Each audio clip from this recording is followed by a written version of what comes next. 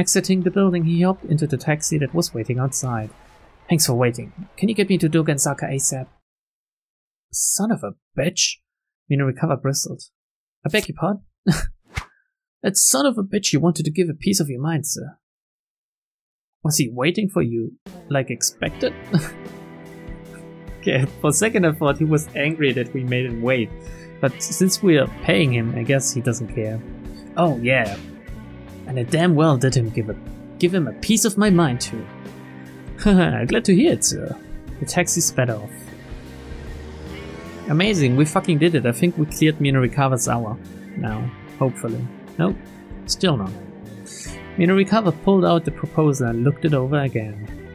The idea for the surveillance story revolved around the claim that hidden cameras had been installed throughout Shibuya's shopping districts, upwards of 500 of them. Supposedly these had eliminated lots of blind spots and the crime rate in the area had dropped significantly. The cameras were managed by Daisuke Endo, the owner of Endo Electronics and chairman of the local downtown committee.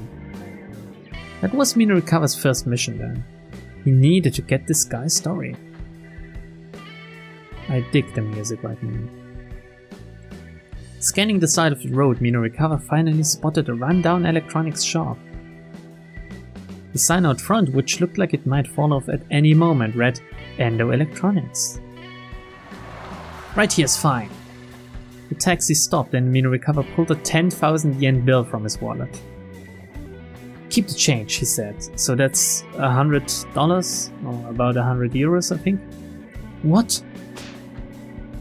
Look, don't sweat it. The name's Minoru Minorikawa, and I'm a freelance writer. I care about two things, what's real and what's true. There's real worth to what you've done for me. But that there's a token of my appreciation. It's not much, but please, take it. Minorikawa slid out of the taxi and headed for the electronics store. He's such a great guy. God damn it, I love him.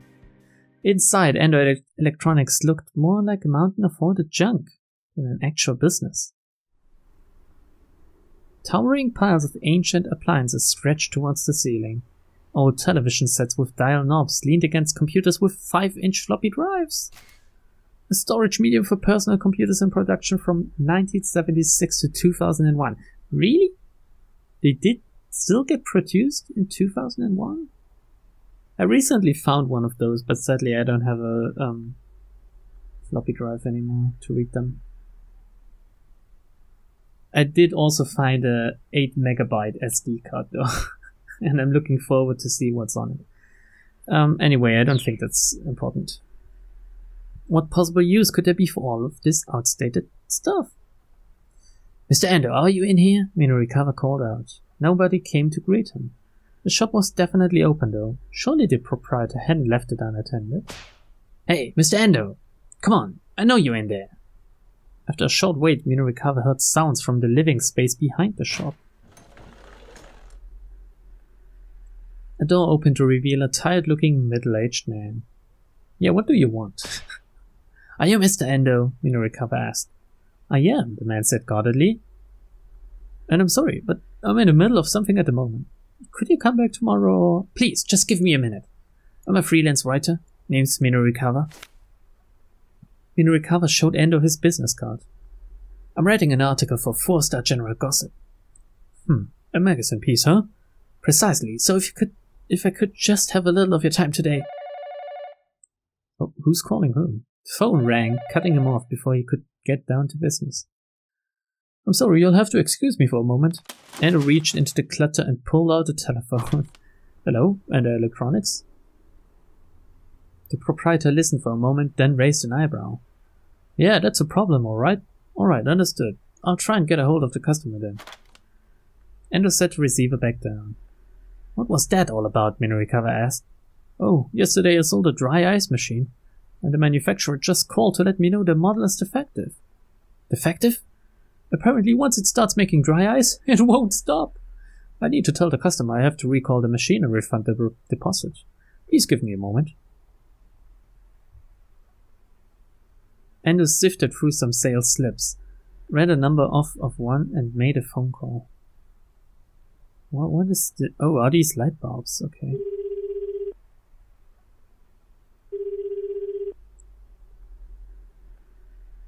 Nobody picked up on the other end, however. That's right, he grumbled to himself. He said they had some performance today. Performance? Minorikawa asked. I sold it to a guy from some theater troupe. They called it Wandering Angels or something. We've read about this earlier. The theater troupe run by Shinosuke Uarai. Since we'll go there later anyway. Why don't we fucking tell him about it? I don't know. The Wandering Angels? That was Shinosuke Uarai's theater troupe. Minorikawa had an interview with him booked for 2:30. Anyhow, what can I do for you? Minorikawa hastily explained what he was after. Endo gave him a dubious look. As I said earlier, I'm a bit busy right now. Busy cleaning up, I hope. How do you get anything done in this mess? Why are you this rude to all your interview subjects? 5 minutes. Just give me 5 minutes of your time, please. You've got to be joking. Go on, get the hell out of here. Did Minorikawa try to go for a nag there or something? Endo headed for his back room in a huff. Fine, then I'll just have to write about what you've already told me. Namely, that Endo Electronics sells defective merchandise. Damn, son. Daiyun. Did he really just fucking threaten him? Just what are you implying? Did you or did you not sell that theater troupe a defective piece of equipment? Look, I'm going to get in touch with them as soon as...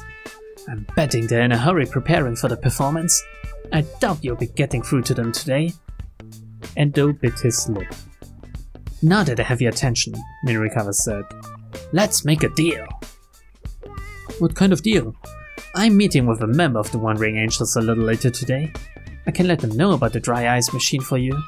In exchange, all you have to do is give me my interview. Endo scowled. And where's your proof that you'll be meeting with the Wandering Angels? I may take advantage of a guy when he's down, Minorikawa replied, but one thing I'm not is a liar. The shopkeeper took a few moments to think about it. Fine, he grumbled. 5 minutes, that's all you get. Minorikawa whipped his notepad out of his coat like he was drawing a gun. Then let's get right down to it, shall we? Go right ahead. So I hear that over 500 surveillance cameras have been installed throughout Shibuya's shopping districts. Yes, that's right. Why so many? We used to have a lot of delinquents in town. Young people who act rowdy or cause trouble, often at arcades or convenience store parking lots, and who frequently resort to petty theft and other mischief.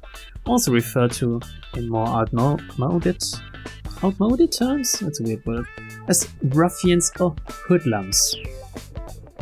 Endo said the word with marked distaste.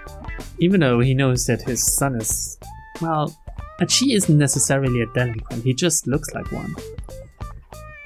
Oh yeah, I remember there being some problem kids around. They were real punks. They vandalized my signs, made a mess of my storehouse. They were just awful. I see.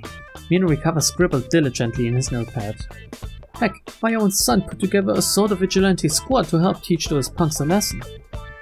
Wait, vigilante squad? Well, hold up right there for a sec. Minorikawa jutted out his hand to interrupt. This guy's son was part of the vigilante squad? What a stroke of luck! Maybe you could also provide some info for the article on the gangs of Shibuya. Sorry, I don't mean to get too far off topic here, but could you tell me the name of this group your son belongs to? They call themselves SOS, as we know, the studs of Shibuya. Prided themselves on being the top gang in Shibuya and all that. The top gang in Shibuya? Did I really just hit a jackpot right there? Not to pat myself on the back, but go me. All I have to do is step outside and the story finds me. I think I might be a natural at this. As it happens, I'd also like to interview people from SOS. Would you be able to put me in touch with your son? Yeah, sure, but you should know that my son isn't in the gang anymore. Oh, is this a jump point? Do we want to jump? Or not right now? Do we even need to jump to Achi at 11:50? What was the last thing we knew about him? You know what? Let's play this game the way it was meant to be played, and let's fucking jump.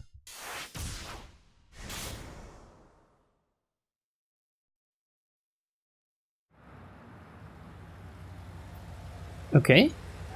I remember now, they were waiting for the van. Hitomi, look! Oh fuck. Was that his voice?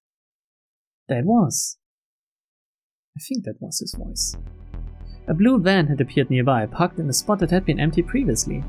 Achi couldn't see who was inside, but there was definitely something fishy about it. Besides, there weren't any other blue cars around, so this had to be it. I'd been right, the crooks had come back after all. I'm gonna go take a quick look, Achi said. You wait here. But before he could carry out his plan, Hitomi jumped to her feet. Without a word, she rushed towards the van. Hold on, I said wait! She wasn't slowing down. He should be quicker than her. Achi caught hold of her arm. Wait, this could be dangerous. What if the kidnapper's in there? And what if my sister's in there? I have to go help her. Achi knew full well what it was like to be impulsive, but this was one situation where cooler heads would have to prevail. You can't just hang out here. Oh, sorry, it was her. We can't just hang out here, she insisted. What if the car takes off again? That's why I said I was gonna go take a look first. But isn't that dangerous? What if they do something to my sister because some random guy comes snooping around?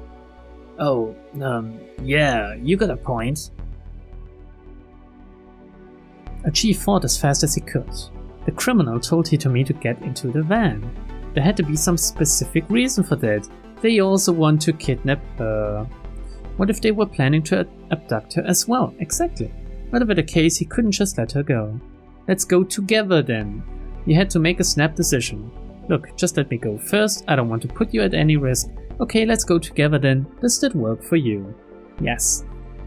Let's go together. Please, we have no idea who or what we might run into. Hitomi gave a slight nod. Alright, she said. But let me go first and you follow, okay? Let's go, let's go side by side, maybe? Got it, Achi replied. Okay, guess that's the plan then. Achi waited as Hitomi started walking, then followed her at a distance so it wouldn't look like they were together. It's not like they could see them from afar, speaking to each other. She headed straight for the van. Oh, look, more foreigners.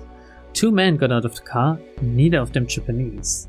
Achi picked up his pace in case he needed to close the distance fast. One of the men approached Hitomi and said something to her. She gave an affirming nod. We fucking knew it. Suddenly the two men grabbed her from either side. They dragged her to the van and shoved her into the back seat. Go on, Achi. He broke into a sprint. Of course it was a trap. He could guess what their whole plan was, but kidnapping Hitomi was obviously part of it. That's why one of them ran after her before. You both are dum-dums. Before he could reach the vehicle, the door slid shut. Is this a bad end? Should Achi really have checked alone? The van sped off an instant later. Achi raced after it. He ran as hard as he could, thinking of nothing else. He couldn't give up now. Couldn't let things end like this. He'd made a promise. No quitting halfway. And no turning his back on someone in trouble. Bad end. But the car kept getting further and further away. Before long it was just a blue speck that vanished into the cityscape. No! Yes, I say, Achi. Achi never saw Hitomi again. Okay. Wrong decision, I guess. Number 10, lost sight of the van. Let's select the hint. Achi did try to warn Hitomi that checking out the van by herself was dangerous. And oh, look, she got herself kidnapped. Maybe he should have put his foot down and checked on things himself first. Okay, game. Okay, I just wanted to, not make her mad. So let's see. We had to make a snap decision. Let me go first. Whoops, there it is. Hitomi's determination wavered at the look in Achi's eyes. Please, he continued, we have no idea who or what we might run into. If I think they're gonna try to run off again, I'll give some signal. Then you can come along, and I doubt they'll be interested in leaving there. Hitomi gave a reluctant nod. Please be careful. Will do. And tell me if my sister's in there. I will. You can count on it. Oh, Achi. He's also great. I really like him as well. Achi stepped out into the open and started walking towards the van. He tried his best to look as if he wasn't paying it any attention. Yep, I'm just an ordinary passerby. As he got nearer, he tried to sneak a glimpse inside. The van's dark window film made it hard to see who might be inside, or even how many people. Casually, he moved closer still to get a better look. Suddenly the sliding door burst open and several people jumped out. None of them were Japanese. Within moments, Achi was surrounded. Hey guys! Whoa, what? Hey, what's the deal? Achi said.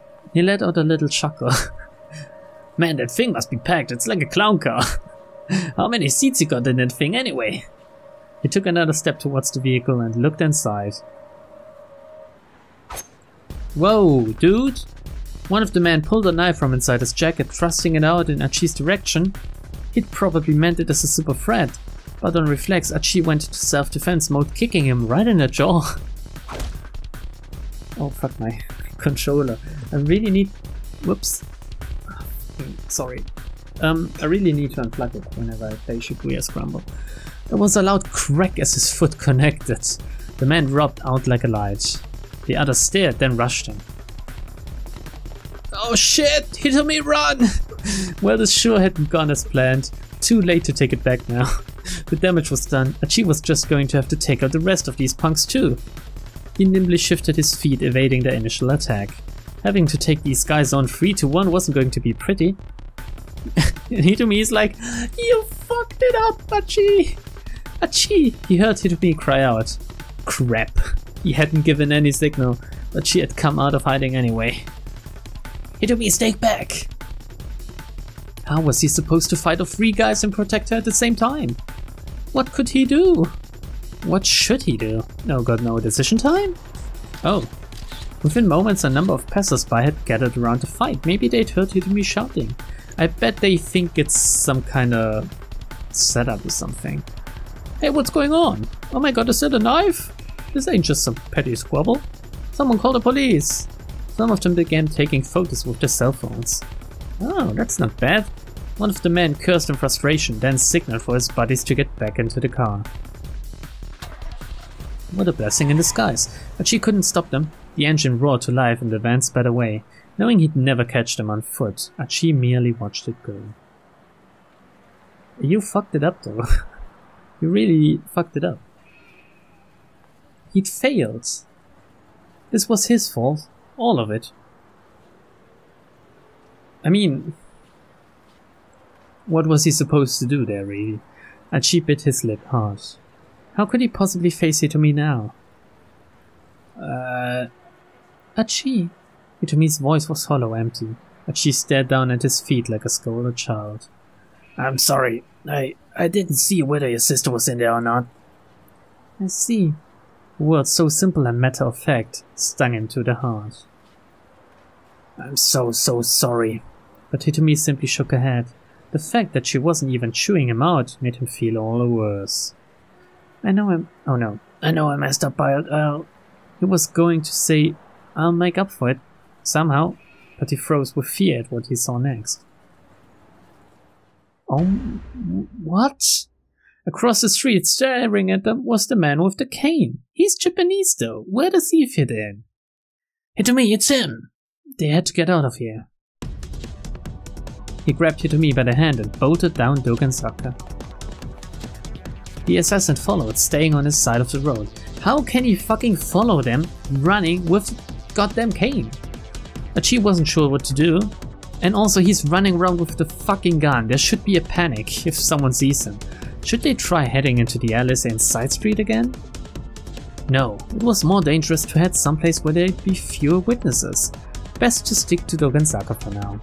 The man wouldn't be able to gun them down if they managed to lose themselves in the crowd along Center Guy first. Besides, the guy had to use a cane. Achi and Hitomi could outrun him. How did he even find them? Hand in hand, they sped along Dogensaka and through the intersection in front of the 109 building. Come on, Hitomi, just a little further. Okay, she was panting, but she pressed on. Brave girl. Achi risked a glance back over his shoulder.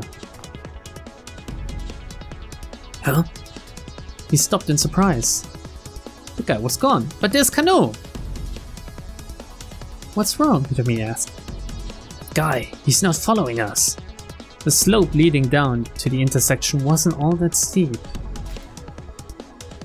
Several plainclothes detectives have been hiding amidst the crowd in the intersection as part of the kidnapping stakeout. Right now, Director Kosei is sending a message to all officers over the wireless, and so the detectives have stopped to listen in. It's a bit unusual, an observant individual might notice. Oh, we see police, dude! It was strange that the gunman hadn't bothered to pursue. Still, there was no time to worry about his behavior right now. Hitomi, can you still run? Yes, I'm alright. Then this is our chance, this way. So he's police? Or what? I don't get it. They needed to put plenty of distance behind them before the assassin came after them again. But they also needed to find the van again and rescue Hitomi's sister. What do? Would they be able to find it and yet stay hidden from the man with the cane? And she wasn't sure one way or the other, but with Hitomi in tow, he hurried onward along Center Guy.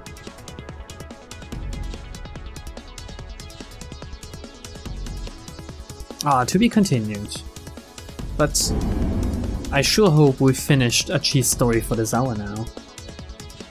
Should be quite late, 11:50, right? Yeah, 11:55, it's a TBC.